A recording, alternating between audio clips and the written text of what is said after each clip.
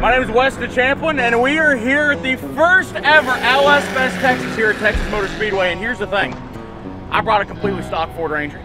I just scrolled too far on Facebook Marketplace. Eventually I come across something like, ooh, is this still available? I need that. Please respond.